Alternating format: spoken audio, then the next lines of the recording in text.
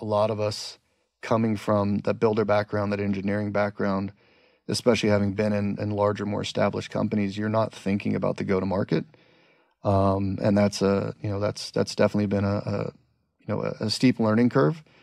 Are you running separate ClickHouse instances for each one of your customers, or are you running ClickHouse sort of multi-tenant? I don't know how ClickHouse works on that aspect. So we're doing multi-tenant. So ClickHouse is designed as a single tenancy, but we're kind of giving each customer their own database and then using the access control policies inside of ClickHouse to ensure that, customer A only ever sees customer A's data, and that's it. And so we've turned it in, we've made it multi-tenant, and we've built all the security and sort of the safeguards to ensure it's multi-tenant. But we've also evolved now. So originally it was like, hey, we're going to have this serverless multi-tenant thing that we'll run this giant cluster and maintain it and ensure the performance and everything else like that. But we're now starting to evolve to where, yes, you still have the serverless, but a customer can come to us and say, hey, I want to have single tenancy. I want to have my own virtual instance. Run that for me. Give me all the same things that Propel has, but then now separate that from, the multi-tenant solution. So I've got a little more control over performance and don't have noisy neighbor problems or potentially have noisy neighbor problems and stuff like that. In 10 years, do you think we'll have more or fewer software engineers? Hey folks, this is Alex. Today's episode is with Tyler Wells. Tyler is the CTO and co-founder at Propel, and I thought it had a really interesting backstory, right? He was at Skype, early Skype. He worked for Microsoft after Microsoft acquired Skype. He was early at Twilio, when they were 200 people, was there as they went public and grew and stayed there 7 or 8 years. And then started Propel based on some problems, some challenges he saw at Twilio and at previous places. So I thought that was really interesting to talk about this sort of data platform they're doing to give customer-facing analytics to their users. It's really interesting to think about scaling and multi-tenancy and building on top of AWS, building an infrastructure service and how you think about charging and pricing and fairness and all of those sorts of things. So I hope you enjoy this episode. If you have any questions, comments, other guests you want on, feel free to reach out to me or to Sean. And with that, let's get to the show. Tyler, welcome to the show. Alex, thank you very much for having me. It's a pleasure to be here. Absolutely. So you are the CTO and co-founder at Propel, which is a interesting, unique data company that I'm sure I would have liked to use at a few different companies in the past. Can you just give people a little bit on your background and what Propel is? Sure. I'll start with my background. So like you said, I'm Tyler Wells, and prior to starting Propel, which we started in February of 21, I spent 7.5 years at Twilio. Joined Twilio in 2013 as a technical lead and left Twilio in 21 as a senior director of engineering. Did a couple of different things when I was there. Started the entire video organization. So when I joined Twilio, there was only SMS and voice. Obviously needed to round that out by adding real-time video. And so I joined them to start that organization and build that up. Ended up also opening an office in Mountain View for them. Also opening an office in Spain. Spent a lot of time obviously building out all of the infrastructure for video plus the front-end clients. All of that was based on WebRTC. That also was sort of like a pretty fun journey in terms of data that we got to embark on there. Obviously with WebRTC and having a global client base, we collected a lot of data, needed a lot of that data to troubleshoot. Ended up using a lot of that data to basically answer questions about when a call center maybe was having a bad day or things were going wrong there. And that ended up turning into a product, one of our first data products that we shipped at Twilio, and was a lot of, I would say, sort of the initial impetus for why we started Propel. But more on that later. Spent like 6+ years doing the whole video thing, and then left to start the SRE organization. That was sort of like my final piece there. Started that organization from scratch, built it up. Really got involved with reliability across the entire company there. Enjoyed that a lot, and then left to go start Propel, where I'm at today. Yeah, very cool. Just to give people an idea, when did Twilio start? When did it go public? Like, where are you sort of in that timeline there? Yeah, so I came on a few years. I think Twilio started, I want to say like 2008-ish, 2009-ish. I don't remember exactly. It was before my time. Went public in 2016. So I was there a good 3 years before we went public. So I got to see all of that. I got to see our growth. Like I joined, I was employee like 187, I think I was. Wow. And by the time I left, we were 5,000 or 6,000 employees. It was a crazy rise. It was just nuts, all the people where we went from.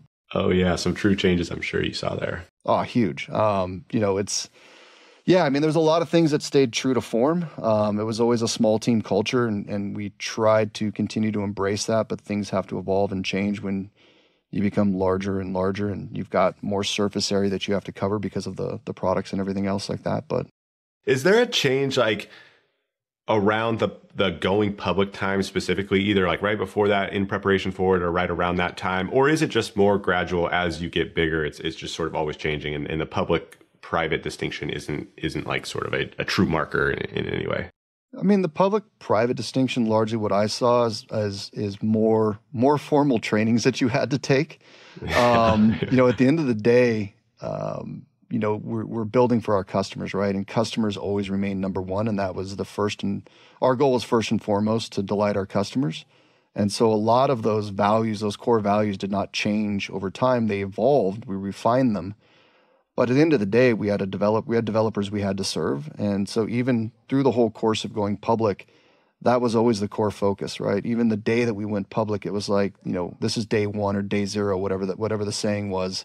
We'd gone public, and it was like, nothing changes. Like, keep going, keep doing the exact same thing, keep delighting your customers. The only thing I would say, like I said, that changed was a little more administrative stuff, especially for leadership. A lot more mandatory classes that you had to take in order to sort of meet the different compliance standards and things of that nature. But no, it's at the end of the day, the mission stayed the same, and that was build amazing developer-focused products that allow people to communicate globally.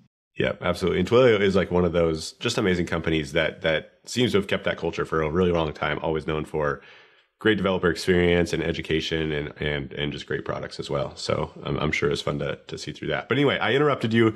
Go back to Propel. So 2021, you leave Twilio. Did you jump right into Propel, or did you take some time off, and what did that look like? I tried to take a grand total of 2 weeks off, which didn't really work. I'd said, okay, I'm gonna unplug for 2 weeks, but was excited about starting Propel with my co-founder Nico, and you just kind of end up doing things, right? Like, you can't stop thinking. So I didn't really take any time off between that 7.5 years and jumping straight into Propel. Just went right after it, was invigorated by the opportunity.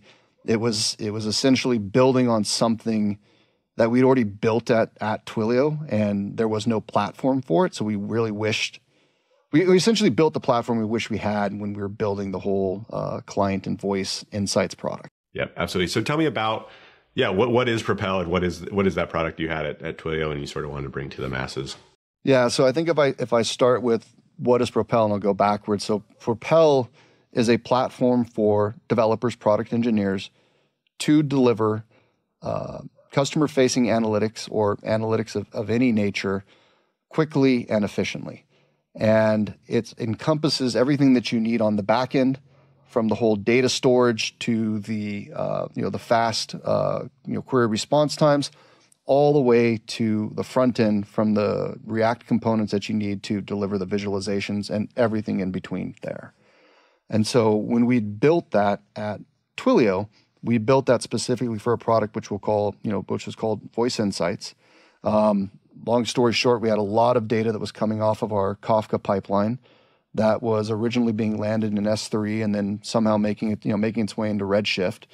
We could answer some questions that way internally, but needed a platform that would evolve, that we could eventually turn into a customer-facing application. Graduated that data from S3 into Elasticsearch. Started using Elasticsearch and Kibana to answer a lot of the questions. We would provide Kibana graphs to customer support so they could actually turn those around and give those to customers. And then came the idea of let's just short circuit this and let's empower our customers with all this data. And so then we started building all of the pieces on top of that you need in order to deliver a customer-facing solution. Yep. And customer-facing Yeah, being huge. Like you mentioned Redshift, and I know like Snowflake and Databricks or ClickHouse have been big lately. Why not just expose your Redshift or your Snowflake, behind some sort of API to your customers? What's wrong with that sort of setup? Let's see, Redshift. Oh gosh, that would have been very scary to do. Right. I definitely wouldn't have done that. Yeah. Like let's just leave that one alone. We'll just skip that. Like that was like back then, especially like that would have been when it was like 5 queries at a time, and yeah, the concurrency was terrible. It's not going to scale for you well. Like, I mean, that was always like one of those things. Like you run a query, then you go away, get a cup of coffee, come back, and hope it finishes. Right? And you can't deliver a customer facing application like that. That's not going to work. And then if you go to Snowflake, I mean, those early days, we didn't have Snowflake at Twilio. We were not utilizing it. Those were probably very early days for it. And even today, if I wanted to build a customer-facing application with high concurrency and everything else like that, one, you're not going to get the concurrency you need. To get the performance you need, that's going to cost you an arm and a leg to keep those instances running all the time. I mean, the whole reason for Snowflake is that separation of compute and storage. So when you're not running queries against it, you can spin the expensive storage down and keep the cheap compute. Well, if you've got a customer-facing app, you never know when somebody's going to hit that, so you've got to keep that up and running all the time. So that's costing you a ton of money. And then there is no real API other than a JDBC connection on top of Snowflake today. That doesn't exist. Actually, at the Snowflake Summit, they were running a class on how to create a Flask app on top of, a Flask app with a REST API on top of Snowflake and all the things you have to do for that. Yep. That just like routes through it. Yeah, just routes through it. I mean, it was a very hugely attended. I mean, there's a ton of people attending that class because it doesn't exist. And if you want to build off that Snowflake data, you just can't do it. And so for us going back to Twilio, we had spun up Elasticsearch first because we were struggling trying to answer questions efficiently using Redshift. We started putting all that data into Elasticsearch indexes, and now we were getting the speed that we wanted, and we were getting the whole front end through Kibana so we could actually visualize everything. And then at that point, it was like, well, we're using this already. This works. What if we continue to use the API on top of this, because they did offer that, but then build out the middleware and then essentially build that into the console, the Twilio console, in the form of visualizations, like all your time series and everything else like that, so you could actually see what was happening with the call. Yeah, very cool. And so when you sort of mentioned customer support having access to that Elasticsearch Kibana, when you rolled that out to more customer facing, like actually end users, was that still Elasticsearch behind the scenes doing that, or did that architecture then switch? Well, we couldn't. So like to go to the first part, so we couldn't actually give customer support access. Like some of them, maybe later on that were a little more advanced, we would allow them access to that Kibana interface. But typically what would happen was support would go to Slack and say, hey, here's a call SID that was reporting issues. Here's the customer. Can you tell me what happened? And then we would take that and go through a series of steps to figure out, okay, what's happening, start asking questions, get a visualization to turn back and say, hey, we could do as much as say, okay, for this particular call, we could see in this leg here, all of a sudden the CPU started spinning up really, really high, and there was a whole bunch of jitter. The call quality dropped, and then eventually the call just dropped off. And we could return that in the form of a graph, or at least tell that story, give it back to customer support, who could then go to the end customer and say, here's what happened. Obviously, that becomes very expensive as you scale and get larger and larger. And so I think at one point we had calculated like each customer support ticket was like $35. Yeah. Oh yeah. Because you basically have you need a data analyst on demand as well as all that infra and yeah, and someone that can be sharp and think about that stuff. Yeah. And we tried to put as much tooling as we could around there. Like we wrote some Slack bots to like where they could drop in a call SID and would automatically run a bunch of sort of basic analysis and things like that, and then make it more self-service internally. And then that was largely when it was like, well, can we build this for customers? And when it was time to build it for customers, we kept the same data in Elasticsearch and continued to use Elasticsearch for both internal and external. And then we just essentially built a middleware tier on top of that would broker the inbound, REST requests from the console to Elasticsearch and back. And then provide all the access control and everything else like that. Yeah. How big was that Elastic cluster? Are you allowed to say? I have notes more. I can definitely say it's just more. Can I remember? I mean, it was in the terabytes of data, and it was probably, I don't know, at least like 8 to 10 nodes. Yeah. Okay. Well, I would have expected bigger than that if sort of customer facing step. Maybe larger. Yeah. It might have been larger. Yeah, I'm just trying to think. That was it cost us a considerable amount of money a year. Put it that way. Yeah. And we had 5 people. It took me 5 people to staff a team in the beginning to build that entire application, the whole customer facing stuff. And so it definitely was not a cheap endeavor. And then the biggest problem was all the other product lines inside of Twilio wanted that same thing. And so it was, we couldn't support it on what we were running because we, like I said, we're generating a ton of data already, and it was folks inside of my team having to manage that, keep it operational. And then somebody like, the chat team comes along and it's like, hey, can we start filling up indexes? And it's like, no, you got to spin up your own. And then it's, the messaging team is like, hey, no, you need to. So all of these, inside of each kind of like organization up having to staff their own like mini data engineering teams and, spin up a Elasticsearch instance and run all this stuff and kind of follow the same blueprint we had. But, that's when we started thinking like, why is this not a platform? This needs to exist as a platform. This seems like a pretty common problem. Yep. Also, just going back to, we talked about why not Redshift or Snowflake? Why not, if I have a Postgres instance that's handling this particular feature or thing, why can't I just run these sort of queries and show that to my customers, run against my Postgres or MySQL or whatever sort of transactional store I'm using? Sure. I mean, I think if you enjoy getting paged and for incidents and PagerDuty and everything else like that, I mean, originally there were products inside of Twilio that did exactly that, and so we would have our transactional databases running.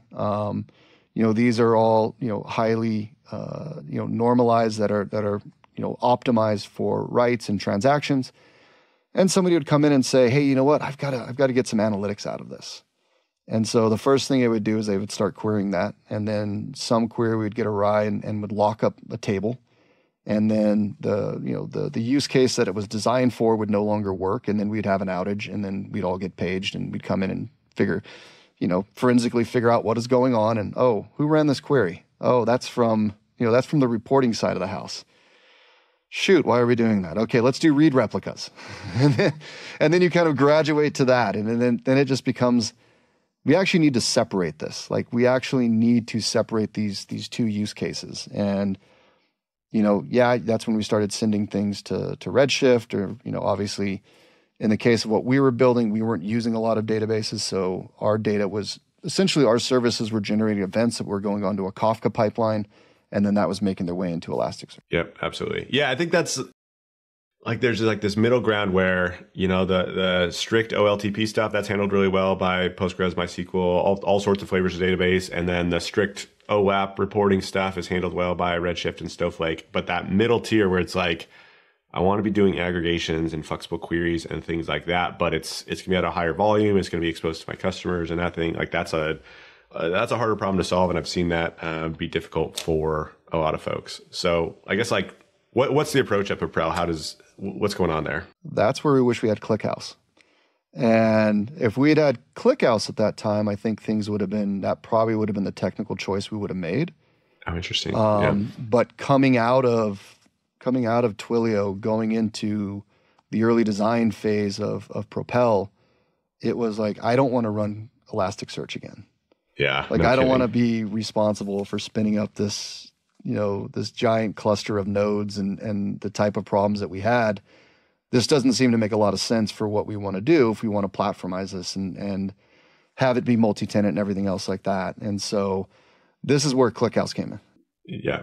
I just to interrupt you, I feel like that's the feeling of like everyone that's done that. They're like, I'll stick with it while it's here, but like the next time this sort of comes up that someone suggests this, it's like, please, can we just use anything else? Because it's operationally like it's very difficult. It's amazing and powerful, in a lot of ways, but it's also like operationally, it's a difficult beast, and try to avoid it or limit it as much as you can. Well, it's funny because it's like all the things you're hitting on are unfortunately things that I've done and have cut my teeth on and hurt myself at other places. We tried the whole Postgres thing. We did that at Skype. we would regularly knock over. Heroku had a hosted Postgres, and we would destroy that thing with the amount of data that we were sending to it. So we would have to get on the call with like the CTO of Heroku and like, hey, sorry, we did it again. They would have to try to recover it for us. We'd only be able to recover a certain amount. And then, a few days would go by and we'd kill it again. And they were angry at us. And so it was like, yeah, don't do this type of workload on Postgres. And then obviously at Twilio was okay, we're doing this on Elasticsearch. And now at Propel, we're doing all this on ClickHouse. Yeah, that's amazing. I just interviewed Craig Kirsteins from Heroku Postgres for a long time. I wish I would have known that story. I could have asked him, hey, what do you think about Tyler Wells and the Skype team and their Postgres usage? I'm sure he would have loved that one. Yeah, we were. It was a kind of interesting story. When I was at Skype, had built the Facebook video calling that was all powered by Skype, and we had shipped. Well, we'd launched it and. Day one, we launched it to like 13 million Facebook users. And they had it sort of like geographic specific on where they were going to allow it. Of course, the way that they'd done it didn't quite hold up and people were figuring out how to game it. And so all of a sudden we went from like 13 million to say like 15 million. I think one of the sort of like caveats of the deal was we had to hit a certain like call completion percentage or something like that. So if somebody attempted to make a call, it had to complete, I don't know, like 95% of the time or something like that. And so we had to generate CDRs, which are kind of like a very SIP type world, call data records. But we had to have some place to shove those CDRs so we could actually calculate the call, the call completion percentages. And we couldn't shove those into the back end of Skype. They were like, no way, that would have taken a long time. And so that's where we ended up spinning up Heroku. So it was like, okay, we got out the company credit card, paid the money for for hosted instances of Heroku and a couple of other things and started jamming all that data in there. Well, all of a sudden you go from, 13 million to 25 million to 100 million. And you can imagine all the CDRs you're generating, the billions upon billions of rows. And then finally, that thing would just fall over. Yeah. Oh, yeah, I'm sure. Yeah. I mean, we finally got to the point where we would just have a cron job that was just going in and just all it did was delete rows. It just deleted rows constantly. And then we had to introduce sampling because even doing that, we couldn't keep up with it, especially as that got opened up to, the 750 million Facebook users that were there at the time and as they were nearing 1 billion. Yeah. Wow. That's wild. What a fun story. Yeah. So, okay. So sounds like you've sort of graduated to ClickHouse at Propel. Tell me what that looks like sort of under the hood. Yeah. So under the hood, the first thing we did is kind of did a steel thread and we were like, okay, what's the performance of this at 1 billion rows? And so we wrote a very, I would say rudimentary API running in a Lambda function. It was written in like Node.js or something like that, and it could connect to ClickHouse. At the time we were just running a ClickHouse like on an EC2 instance, probably underpowered or whatever else like that. And we created a synthetic data set that had over 1 billion rows, and it was like, hey, can we get the performance we want of this? And that was like sub-second. We want sub-second performance over 1 billion rows, doing a bunch of dynamic aggregations and everything else like that. And obviously, if you know ClickHouse, it was like, yeah, no problem. That's a piece of cake. And so from there, it was like, okay, so now let's actually build this thing. So we'd proved to ourselves that the things we want to do are going to make sense from what we want, the platform we want to create at Propel. Let's go make it real now. And so it was like, okay, how do we want to do this? We had at Twilio had done a bunch of things. We're just standalone EC2 instances. You have to spin a lot of that stuff up by hand, or you've got to build a lot of kind of supporting infrastructure to handle deployments and everything else like that. And we're like, let's do Kubernetes. There's a lot of cool stuff around, tooling around Kubernetes. Let's use that. Let's stand up EKS. Let's use the ClickHouse operator and go with that. And that's how we're running it today. And so, we're running a pretty decently sized cluster. We've got 3 replicas, running at all time. It's sitting inside of our production environment under AWS EKS. We use CDK for all of the deployments, as well as the application of those either Helm charts and or manifests to manage the infrastructure. And it's been running now quite well for us for a couple of years. Been real happy with that. It's been very stable and fast. Gotcha. And so are you running separate ClickHouse instances for each one of your customers, or are you running ClickHouse sort of multi-tenant? I don't know how ClickHouse works on that aspect. So we're doing multi-tenant. So ClickHouse is designed as a single tenancy, but we're kind of giving each customer their own database and then using the access control policies inside of ClickHouse to ensure that, customer A only ever sees customer A's data, and that's it. And so we've turned it in, we've made it multi-tenant, and we've built all the security and sort of the safeguards to ensure it's multi-tenant. But we've also evolved now. So originally it was like, hey, we're going to have this serverless multi-tenant thing that we'll run this giant cluster and maintain it and ensure the performance and everything else like that. But we're now starting to evolve to where, yes, you still have the serverless, but a customer can come to us and say, hey, I want to have single tenancy. I want to have my own virtual instance. Run that for me, give me all the same things that Propel has, but then now separate that from, the multi-tenant solution. So I've got a little more control over performance and don't have noisy neighbor problems or potentially have noisy neighbor problems and stuff like that. Yep, gotcha. And when they do that, is that still entirely within Propel's AWS account, or is that partially in someone else's account, but you manage it for them? Like I've seen a few different hosting models for new data infrastructure. What are you seeing? What are you all doing there? Today, it's 100% in our AWS account. Okay. And so we have everything hosted in US East 2. All that data stays inside of US East 2, and we manage all of that infrastructure on behalf of our customers. Gotcha. Is that in the same Kubernetes cluster, but just sort of different pods and things like that if someone wants their own virtual? Yeah. Okay. Yeah, correct. So we have a set of pods in their own namespace today that's all the serverless.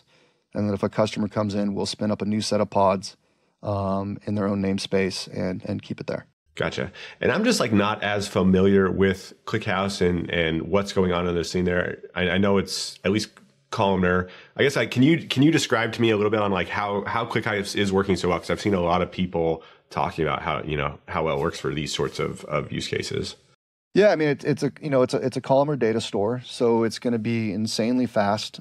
Specifically, we do most everything with time series data, and so when people are bringing us that data, it's either going to be doing kind of append-only data where they're just constantly adding to it. So it's they've got events that are taking place and these events are not mutating. And so we're going to create a data pool for them in that nature. They're going to say, hey, here's the timestamp that I want to use. Here's the column that's the timestamp that I want to use. That allows us to do all the ordering and clustering everything that way. And ClickHouse takes care of the partitioning and everything like that for us, and then makes all those sort of on-the-fly dynamic aggregations extremely quick. Or a customer can come to us. We also have the ability to do updating data pools as well. And so if you are mutating records inside of that data set, we'll use a replacing merge tree for that. And that'll allow us to, hey, this data is we need to mutate it sometimes. Things are going to happen in our backend. Maybe we're running state machines or things like that. And I've got a single record that's going to mutate through states. We'll pick all of those changes up and then apply those to that data pool as well. Gotcha. And what are sort of the trade-offs on if I have more of an update style workflow versus an insert only, append only type workflow? Am I going to see lower latency, or I guess higher latency on that update only workflow, or just some delay in getting those? Or what does that look like? I know that's difficult for sort of warehouse type things generally.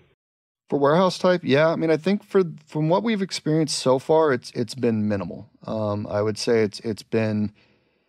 I'm not going to quantify it very well right now, but it hasn't been enough to sort of make me stay up at night going oh crap, is this thing going to work or not, right? So all of our testing and everything else like that, and our customers that are in production utilizing it today, we're not seeing any sort of latent issues that we didn't expect. Things are working as expected. Gotcha. And is there a sweet spot for Propel customers of amount of data or different things like that for hey, this is when this really shines for you, and either bigger is too hard or smaller is something else might be more effective for you? Or what sort of target customer for you in that sense. Yeah, I mean, we do all of our benchmarking at 1 billion rows plus, 1 billion to 10 billion rows. And we have data sets that we keep around that so when we're running through all of our unit testing and everything else like that, that we can utilize those larger data sets. I feel like where we can shine is you're starting to get in that 100 million row plus, category.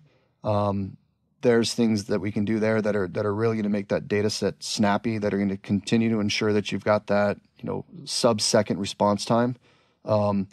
Whether you're running, a simple count, whether you're running any sort of, time series type aggregations and things of that. I mean, that's all just going to be very snappy and responsive. And so your customer's customer, or our customer's customer, they're going to be able to, experience kind of near real-time data analytics, inside of the console or whatever they're trying to build for. Okay, so tell me, you all have like a pretty serverless billing model, which is interesting to me and like kind of surprising. I feel like a lot of data places still have trouble with that sort of thing. So you're paying per gig of storage, you're paying per like basically gig of data scan during a query type operation. Like, was that a difficult thing to pull off? Has it been, have you had to adjust or re-level that, or has that worked pretty well? Like, how did you sort of go through that process? Well, first and foremost, having dealt with a number of other, I would say, like embedded analytics solutions and things of that nature that they have seat-based licenses.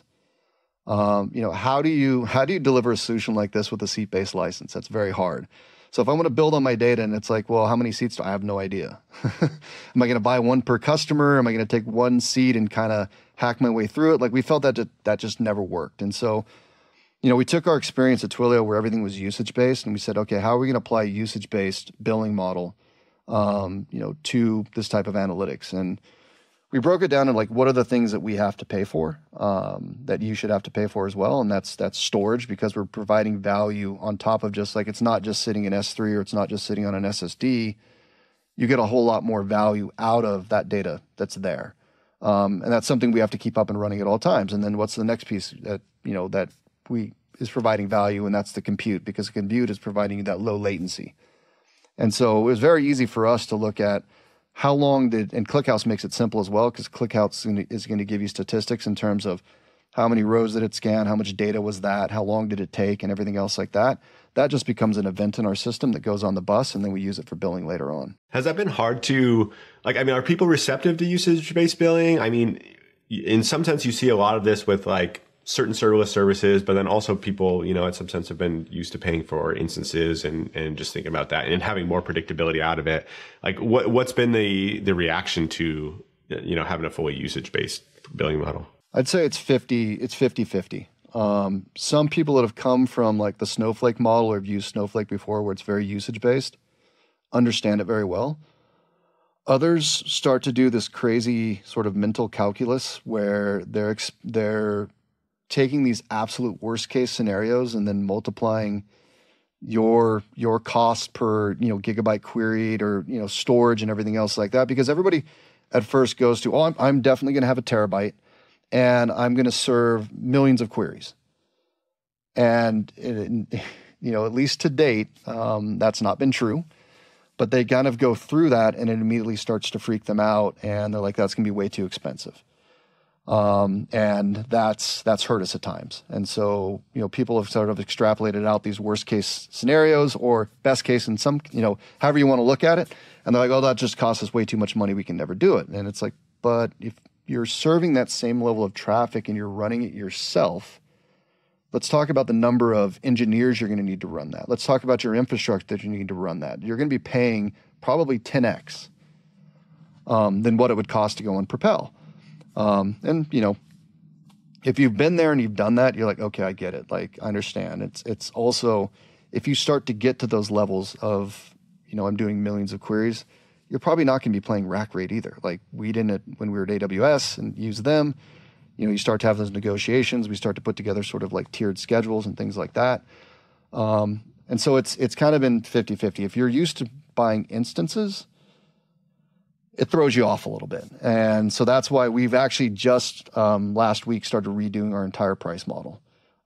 We've also made some internal some changes in terms of how we store data that have given us a lot of efficiency. So we dropped our our storage price from 250 a gigabyte down to, I think we're at 30 cents a gigabyte. Wow. Yeah, I saw 30 cents. Wow, that's a big drop there. Yeah. Yeah, it's a huge drop. And then we're starting to introduce pricing now for those dedicated virtual instances. And so we're starting to put that in. I think that's running, for like a medium type instance is like, like $1.30 an hour or something like that. I don't remember exactly.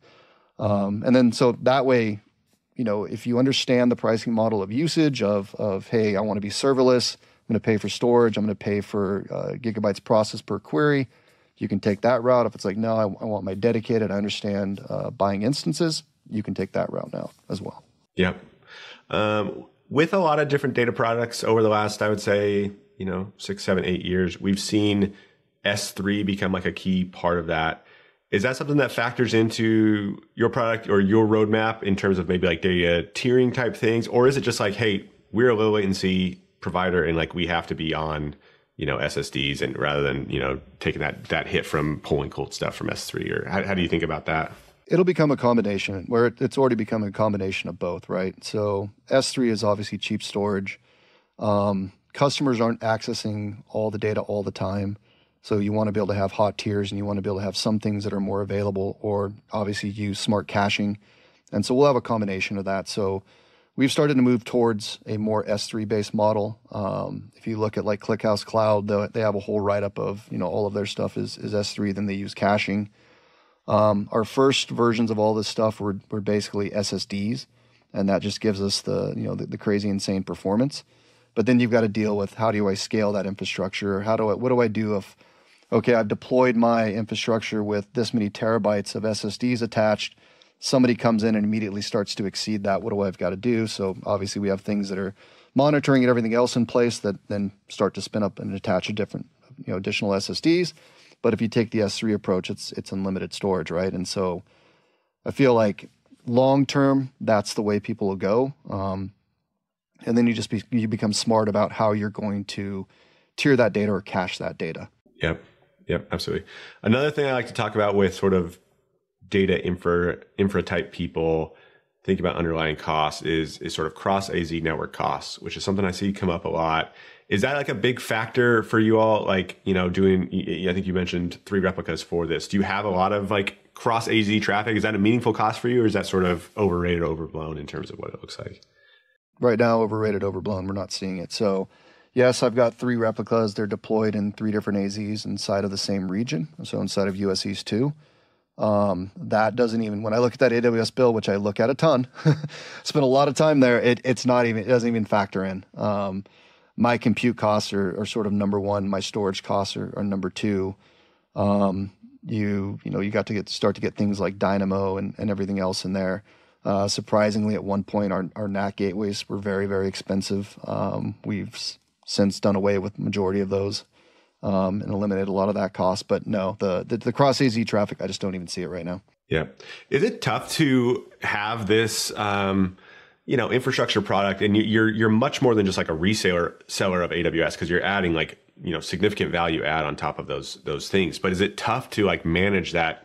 There's that core underlying infrastructure cost, and how do you sort of build that out to customers and go through that sort of, like, how did you go through that? Did you talk with other infra providers? Like, what did that process look like?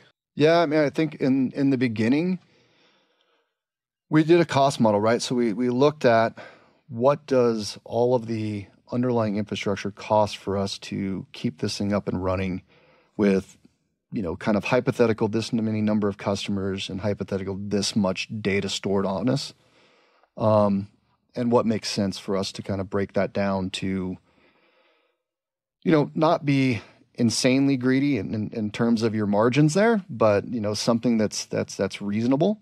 And then obviously you start to look at some of the people that are playing in the same space. I think one thing that was hard was finding people that were doing what we were doing at the time.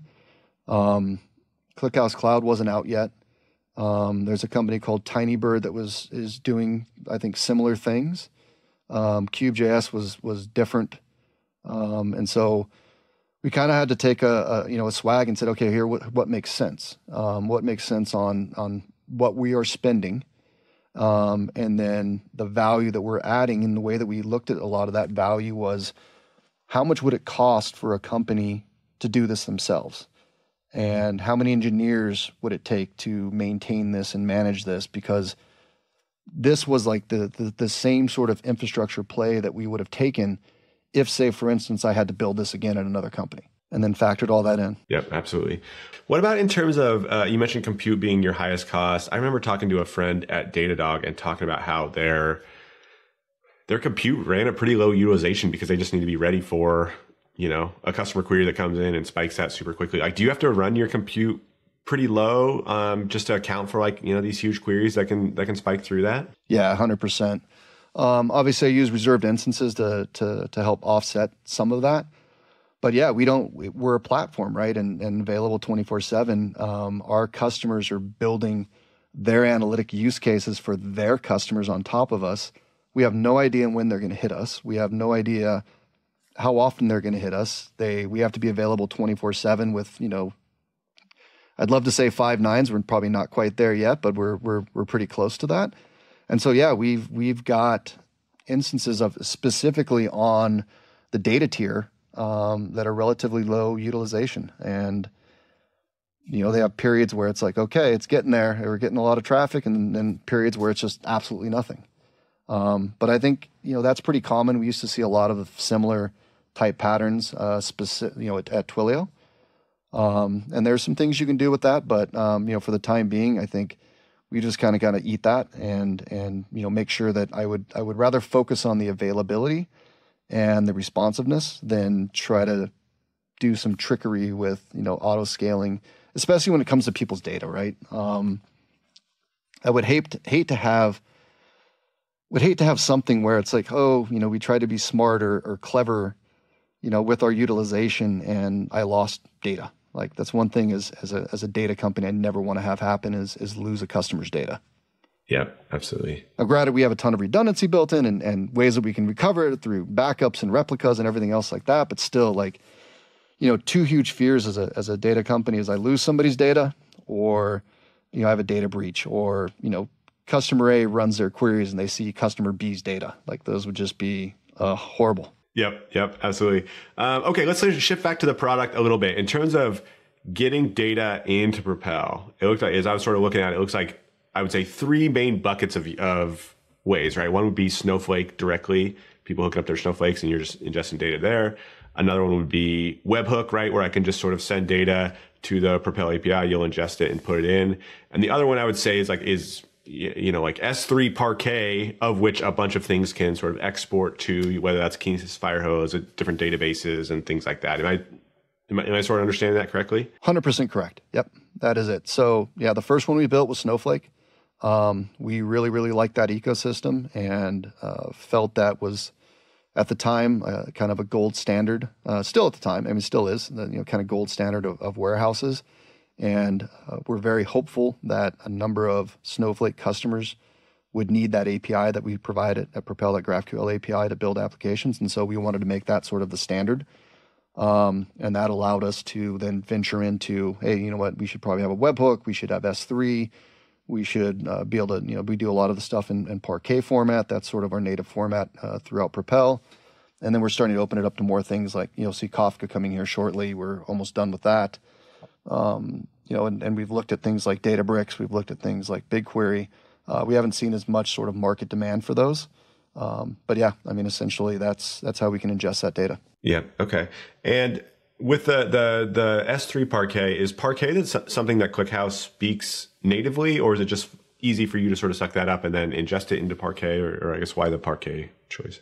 Yeah, ClickHouse speaks that natively. We have no issues with that, so we can ingest that very simply.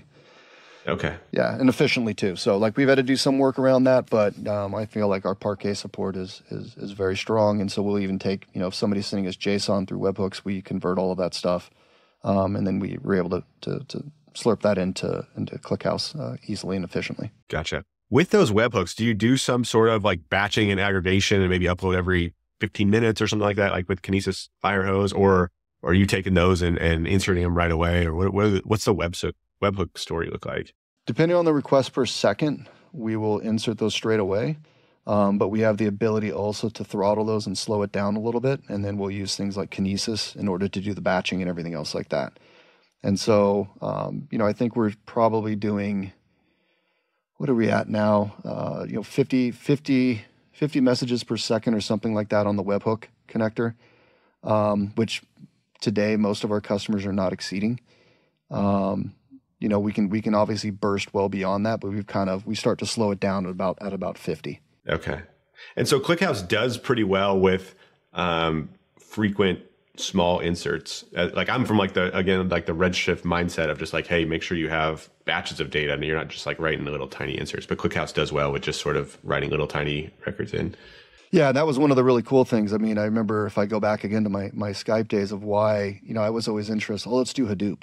Like we can run all this. We've got like, all the power of Hadoop and we can run all these MapReduce jobs and really make this more efficient. But when you're doing CDRs, those are all very small, small amounts of data coming in frequently, and that was not going to work. You had to batch all that stuff up, and that's how we ended up in Postgres land. But ClickHouse has no issue with that. So you send us 1 or 2 records, fine. It's going to get in there, quickly and easily. You start to send us thousands of records, or we're going to chunk that up, especially if it's coming from like Snowflake. We're going to break that into logical pieces because there is sort of a limit of how much you can push through Snowflake at one time without knocking it over. And so we've experimented with all of that and tested all of that. And so, our ingestion systems will pull that in, chunk it up appropriately, and then dump it into ClickHouse and make it available. Yeah, gotcha. What about straight streaming from transactional databases, whether it's like, DynamoDB streams or Mongo oplog or, Postgres and MySQL, sort of the replication log? Are people looking at that, or is this the type of data that, is more like you're saying, the event type data that's going through Kafka, maybe just and then into Snowflake, but not sort of your core transactional data? So in the earlier days, I would say it was more of the analytical data. And so this would be like post-DBT type data was sort of the first use cases we went to. So you've kind of built that universal table. You've done all of your joins. You've enhanced that data, enriched that data from a bunch of other tables. You've landed in Snowflake, and now you brought it into Propel, and now you've got all of that fast serving layer. That's evolved into now multiple data sources coming in and then wanting to join that data, and it's evolving again until, hey, what if I've slapped Debezium on this, and now I've got Debezium, feeding CDC into Kafka, and I want to land that into Propel. And I think at some point we'll see it also where those types of use cases bypass even a Kafka and go straight to Propel. Yeah. Okay. Do I have to, you sort of mentioned like the joins ahead of time, some of the denormalization work. Like, I guess, how does that ingest work? Is it just going to take it exactly as I come? Is it going to infer my columns? Should I do some transformations on it? Like in terms of like optimal querying from this, what should that look like? Yeah, it's a great question. This is again, always evolving, right? As data and we talk to more people. Our original thesis was people were utilizing, they were using Postgres for transactional. They were transferring all of that data into something like Snowflake. And so extracting it all, dumping it into Snowflake, taking something like dbt, running their jobs on top of that, landing that into that nice wide table. Then we could come in and slurp all of that up. That was like our happy path. Obviously, when you get into the real world, I've probably got 2 customers that actually do that. And, they're great. They're very easy. It's like, wow, this is a piece of cake. And you actually listen to us and some of our advice and you built those pipes that way. And, that thing just runs and it's super available for them. But the real world doesn't operate like that. And so as we've learned more, we've had to evolve and we've had to say, yes, while we would love for you to do that, you're probably not going to. So we are starting to give them, our customers, more control over being able to do all of the joins and some more of the sophisticated sort of cleaning of that data and or enriching that data into whether it's a new view or, materialized view, something of that nature. Those are all things that we're having to now evolve to because a shift that I think we're seeing is, if you think a lot of the data space today, how many different pieces of infrastructure are people utilizing? So let's move beyond just the, hey, like I'm going to have in most scenarios a transactional database. So let's just say you've got a Postgres, MySQL or a Mongo on that left side. And then now I've got to sort of build the rest of my infrastructure to do analytics, to do build applications and everything else like that. Today, a lot of that is a whole bunch of pieces of infrastructure, right? So you've got everything from, okay, I've got a Kafka pipeline, sure, it can continue with that. I've got to do some transformation and some enrichment. I'm probably going to bring in dbt. Or if I'm going Snowflake, I'm probably going to send that to Snowflake, and then I'm going to use their dynamic tables. I'm going to create these materialized views. I'm going to probably have to bring in another piece of data to sort. There's a lot of cobbling of Lego pieces, right?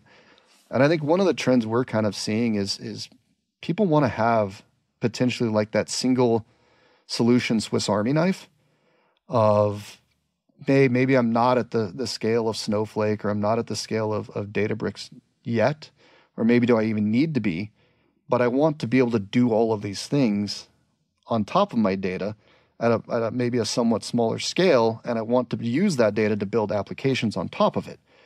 That's a lot of different skills and sort of components that you have to bring together. And so I think the trend that we're kind of seeing is, where do they go when they want that in a single solution? And if they want that in a single solution, does it exist today? Maybe. Are we marching very quickly towards that at Propel? We're trying to, because again, our customers are driving that. Our customers are saying like, I don't really want to use dbt. I don't really want to do this additional step. Why can't I send you my Kafka, my webhooks, and pull in data from maybe Parquet files, and then do all of that joining and enrichment inside of Propel, and then utilize your APIs and your front-end UI components to deliver that to my customers? Yep, absolutely. Does ClickHouse have materialized views natively? Yes. Yeah, absolutely. Yeah, you can do some really cool things. Like you can do a materialized view of a Postgres table inside of ClickHouse. So your ClickHouse is actually connecting to your Postgres, and then you're creating materialized views out of the CDC in that Postgres. It's pretty neat. So yeah, there's some very cool stuff and tricks inside of there that you can do neat stuff with. Yeah, very cool. One other thing I loved, I'm just looking through, is you have access policies and given that there'll be API keys and things like that locking it down, but specifically the multi-tenant access policy stuff, right? Where I'm exposing this to end users, of which I'm probably going to have a lot of, and their data is going to be intermingled together. And basically just sort of native in Propel, I can set up these policies that say, hey, you can only, they're going to pass this parameter in, and they can only query for that data that they pass in, right? So you're not, like you were sort of saying, you don't want customer A to see customer B's data. If I'm customer A, I don't want customer 1 seeing customer 2's data, that sort of thing. And you make it a lot easier for that sort of thing. Yeah, so we don't use API keys in that case. We actually don't support them. We use JOT tokens. And so in order to utilize the Propel API, the GraphQL API, you need to create a JOT token. And then one of the things you do to enforce that multi-tenancy is you can use custom claims inside of that JOT token to state what is your tenant ID, your sort of your column of tenancy. And so you can imagine if you've got an account ID, and so you're going to go create that JOT token with that account ID embedded and cryptographically signed inside of that JOT token. That's going to be passed to the backend. We're going to validate that. And then that tenant ID is now going to be used essentially. The best way to think about it, it's stamped into that where clause at all times. And so your front-end developers don't ever have to worry about that. So they're not thinking to themselves, okay, gosh, I got to make sure that SQL query contains that where clause, that I'm making sure that I'm ensuring that the account ID is set and everything of that nature. It's just part of the token. And so when that gets to the backend Propel infrastructure, that's enforced by us.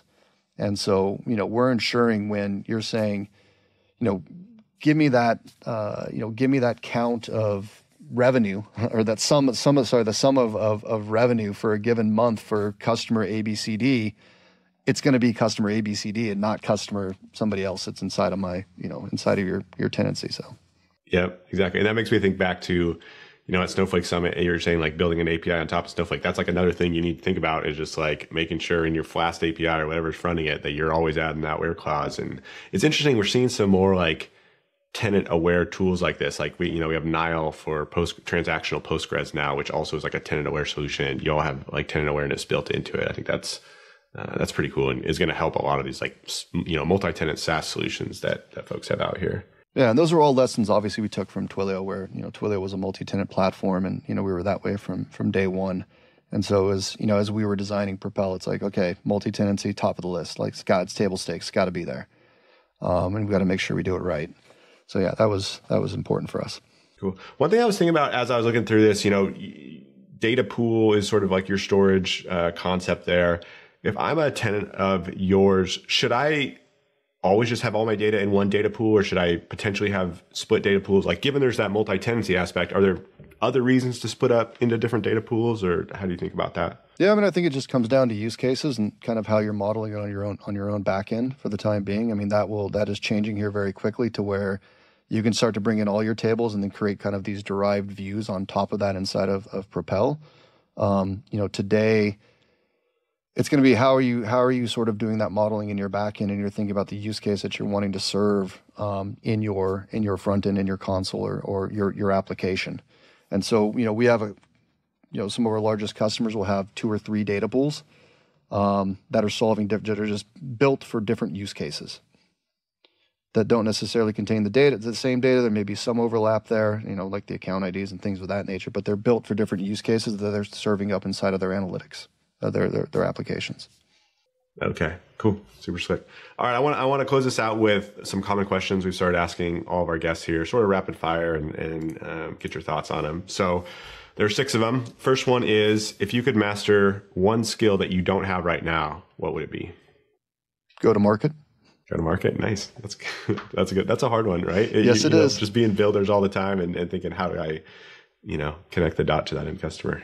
Yeah, hopefully I don't slow down the rapid fire here, but I mean, I think a lot of us coming from that builder background, that engineering background, especially having been in larger, more established companies, you're not thinking about the go to market. And that's definitely been a steep learning curve as we're building and coming out, because like the whole notion, like if there's ever like the biggest fallacy of like build it and they will come, like not a chance, right? Yeah, I mean sometimes that happens, you're lucky, but I think in this case I would go to market. Yeah, very cool, great answer. What wastes the most time in your day? Waste the most time. I don't know. I mean, as a founder, it's hard to say that anything is a waste, because there's always, there's everything you're doing is for survival. So I don't know, sleep. If I'm sleeping, I'm not necessarily working towards making Propel successful. But no, I mean, it's really hard to say, because like I was thinking, okay, everybody probably says, we probably get a lot of like, meetings. Well, I mean, as a founder, who else is going to take the meetings? I have to. And those meetings are going to be everything from sales calls to marketing to product design to operate. It's across the board. So yeah, maybe sleep. Yep, that's a great one. Cool. So if you could invest in one company that's not Propel, ideally a private company, so you could actually, it's actually harder to invest in. Who would it be? Which company are you sort of bullish on? I mean, it's got to be OpenAI right now. Yeah. It'd be hard not to. I mean, that's a great answer. Or maybe pick off one of the smaller up and coming. But I mean, if you could get an OpenAI or Mistral or something, yeah, like a Mistral or somebody like that would be. You may be able to get in a little earlier, so you got a little more percent ownership. But yeah, I mean, I think you'd have to go OpenAI. I mean, it's just changing the world too much to not want to be there. Yep. Do you use ChatGPT, OpenAI stuff quite a bit, a little bit? Like what's your sort of usage like? I would say daily. I use it for just about everything. I was building something the other day and I was having to convert from, oh gosh, what was I doing? It was giving me like something in like these crazy metrics, and I needed like, how do I take this and convert it so I can actually use a tape measure? How do I measure this metric value to translate that to a tape measure? And it was doing things like that. I've had it do everything from, hey, I've got these 3 ingredients, give me a recipe, to, hey, I really don't want to parse it. I don't really want to write code to parse XML. Can you, give me that? Oh yeah, it's amazing. Or generates fake data. Like it's all kinds of like amazing stuff. Yeah, it's pretty wild. Yeah, so we use it for all that stuff internally, like on the job stuff. Like we've got a bunch of prototyping that we've done for Propel to make some of the analytics more efficient for our customers and to help them to get to insights faster.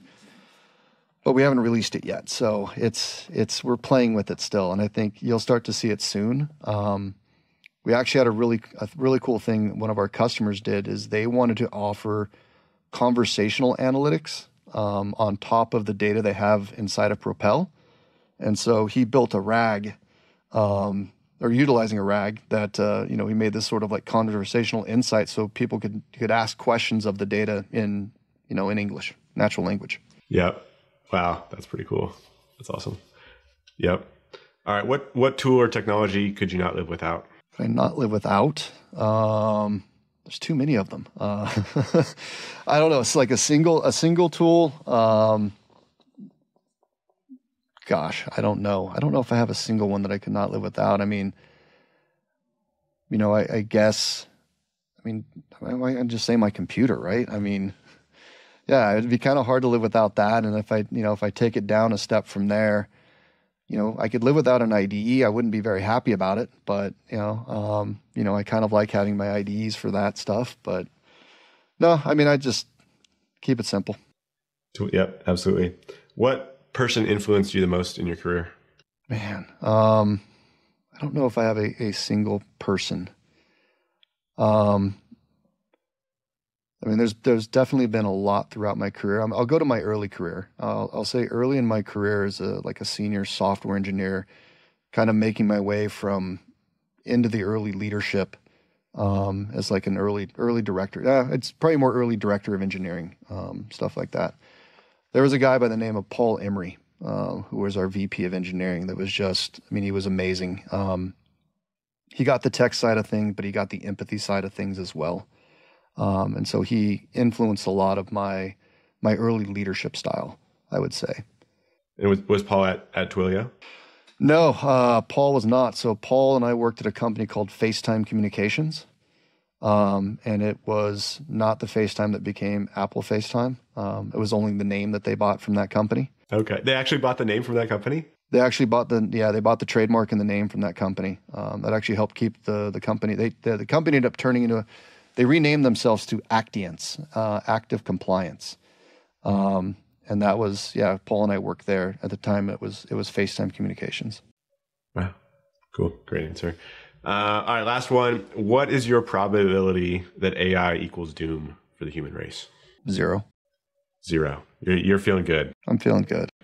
It's all upside from here. It's not going to. Yeah. I think a lot of it just gets overblown. And I think that there's enough people that are thinking about the problem from that side of the house that it's not going to run away from us. That, could always happen, but I think it's close. It's very close to 0. That's where I'm at too, but it's fun to think about. I think it's just too much good, right? I think that just the efficiency gains you can get from it. There's probably a million projects swirling around in my head that I would love to do more with it, but obviously running a company takes up a lot of time, and having a family takes up a ton of time. But there's it just makes my life easier with a number of aspects. And so, maybe I'm bought in too much because I'm too much of a technologist, but I can't say that I've ever stayed up at night thinking oh my God, AI is going to take over the world and we're all going to be hunted down by these Terminators or something like that. Yep. What about this is off script, but since you're clearly thinking about this stuff a little bit, in 10 years, do you think we'll have more or fewer software engineers? I don't see software engineers going away anytime soon. I don't think people's jobs are necessarily at stake today, because I can't think of anything where I could punch in an idea. I can't go to GPT today, punch in an idea, and have a fully deployed solution for that idea. It's just not going to work. Probably going to get way too many hallucinations. And two, there's still today, you can't just say deploy, and all of a sudden magically all of that infrastructure it conjured up is now up and running, and pick your flavor of cloud providers. That doesn't work. Will it get there? Probably. But today, in the next decade, no, I don't think so. I think there'll still be plenty of roles here for people that Because not every AI doesn't solve everything, right? I mean, we've looked at what we're building at Propel, and every time we bring up AI, we look at LLMs, it's not going to increase our market share, right? It's not going to increase our TAM. Oh, well, all of a sudden I introduce this thing that like, oh, we're using LLMs to do X. My TAM doesn't increase magically because of that. My existing customers are able to do things possibly more efficiently, faster, in a more repeatable nature, without having to know as much. But I don't see my TAM wildly expanding because I've all of a sudden introduced a bunch of functionality there. Yep. That's right. When sort of ChatGPT first came out and, first started playing with it last January, February, I was like, wow, this is going to replace me soon. And then, the more you play with it, you're like, okay, it's super useful in a lot of ways. Like you were talking about earlier, it still needs a lot of guidance. I think it needs a couple, jump steps before it really starts replacing people. I think it's going to open doors for a lot of people and increase that. So it's been fun to see. But I think if like, the other thing that I'm seeing that's kind of interesting is there's sort of a class of developers that don't want anything to do with it. Yeah. And they're like very anti-GPT, and they're like, screw that thing. I don't want anything to do with it. And, I've been at this for like 25 years, and there's things I don't want to write anymore. Like I don't want to remember how to do certain things, right? And it's been great at that. Like, having to just sitting down and saying, oh, I don't want to write this again. God, I've done this. I mean, how many times? And like, okay, now I'm not doing it in this language, but I'm doing it in this language over here. Just go have it do it. And then I just have it do it. And obviously you can read it, look at it and be like, well, okay, that's pretty close. That's close enough. Okay, I can take it from here and just write the rest of it. And I think those efficiency gains, at least for me, when it comes to just development, have been really, really cool. I did use it for one thing that I thought was pretty fun the other day. Was how do you mint a jot token? How do you pick your language of choice, and how do you create a jot token? Because that's kind of the first thing that a developer has to do when using the Propel API. And we kind of had similar issues, I would say, back at Twilio, because on the Twilio client, we use jot tokens as well for authentication. And I was like, we should just have code examples in a whole bunch of different languages of how to just mint a token. And so I started with simple, did Python, did Ruby. Then I was like, well, let's do JavaScript. Let's do TypeScript. Well, hey, let's do C#. Let's do Rust. And so next thing I know, it was like over a weekend, utilizing, GPT and what I wanted to do, and like refining my prompt every time I would, some things were kind of getting a little screwy. And so kept refining my prompt. And I would get to the point where I was like, okay, this was now spitting out, working code that, would generate this jot token, and then it was fully testable as well. So it would also generate all the unit tests and everything else like that. And, now I have all that stuff is available in our open source on Propel and GitHub, and, customer can go look at that. And it was like, yeah, this is kind of cool. This saved me a lot of time. Yep. And it's like, you could have probably done all those. It would have taken a lot of mental energy, especially for the languages you don't know as quite as well. But just like being able to just, really, really reduce the mental burden to the point where you're checking it and making sure it's all right and tweaking it a little bit, rather than doing that pure creation aspect of it for something that's kind of menial. Yeah, that's like a great use case. I love doing that. I expand my applications and add these little things on that would seem kind of annoying or hard to do, and just now it just lowers the barrier of doing that sort of thing. Yeah, I mean, there's enough we've got to think about every day, right? And something like that is, like you said, I mean, yeah, I could probably sit down and do it, but what value am I going to necessarily get out of it? I want this for my customers, and I'd rather be efficient about doing it and, learn on the prompting and kind of go from there. So that's been pretty cool. And are you using it all for like any of your content or content generation? Not a ton, although I did have something recently where, the fear of the blank page was just like so strong that I went into my IDE where I have Copilot set up, and I put like just a little comment at the beginning, like, hey, I'm writing this, and in here, like sort of the points I wanted to do. And then I started writing, and just to like complete some paragraphs, and often I would I would change it, but it would at least be like, okay, that's sort of what I want to say, or, I'd word it differently or things like that. But it just like helps with that. And then also if you have code examples in there, just being like, here's an example of, retrieving a user in this particular thing. And then it does it. And you could tweak it a little bit, but again, just like getting some of that stuff out of there. I found that pretty helpful. I might start doing more of that. Yeah, I do the same. I find that, especially the blank page, getting over that hump, or being able to refine what I have, or kind of take different spins on it, has definitely been super efficient. And yeah, I liked it. Yeah, it's like I don't love the voice, but it helps like just keep the ball rolling. And it's like, okay, I would rewrite it in this way, but that's like the same sort of idea that I wanted to get across. Yeah, I've had it try to do a few intros for my podcast. And it's a bit too bombastic in sort of in its languaging, where you're just like, okay, I would never speak that way. Yeah, I know. You're like, same no, sort of I can't. That's too much. You've gone, like I said, be enthusiastic, but that's like above enthusiastic. You've gone too far now. I got to pull it back. Yep, I know. It doesn't know how to like just do like a nice, genuine, like I'm excited about this, but I'm not like, exclamation points and way over the top and lots of, big adjectives and things like that. Yeah. I don't want the word fantastical used all the time. Yeah. Yeah. That's great.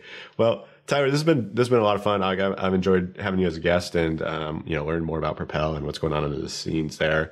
As you mentioned, you have your own podcast. So maybe tell folks where they can find you, where they can find Data Chaos Podcast, Propel, all those sorts of things. Yeah, absolutely. So Data Chaos Podcast is on, all the major platforms out there.